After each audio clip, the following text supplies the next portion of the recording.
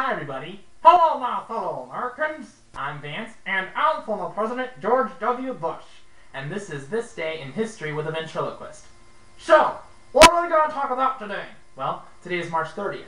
And on this day in 1981, President Ronald Reagan was shot in the chest by John Hinckley Jr. Hinckley shot him in an effort to impress his celebrity crush, Jodi Foster. Oh yeah, that's a real good way to impress a girl.